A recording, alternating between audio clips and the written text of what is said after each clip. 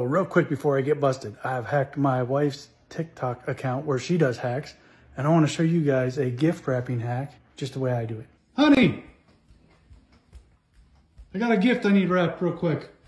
What are you doing? Can you wrap this for me? Yeah. No tape. That's the challenge. No tape. No tape? No tape? No tape.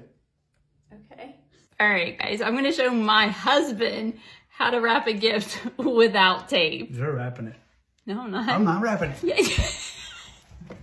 Okay, we can do this. Measure out the size of your gift and add an inch and cut. Fold over the bottom corner to form a triangle and cut away the excess. Turn the paper on the diagonal and put the gift in the center. Pull up the corner so the paper just touches the two corners of your gift. Flip it around, drop that corner, and pull up this corner. Smooth the top edge and create 2 creases along the back edge with your finger. Fold up each side of the paper while tucking in the back edge against the gift. Fold under the flap if you have one and smooth the edges to create sharp lines. Now, create 2 creases by running your finger along the bottom of each side of the paper. Push in the 2 sides while bringing the paper up and over the gift. Now tuck the flap in under this pocket of paper and smooth out all of your edges. Boom. You did it!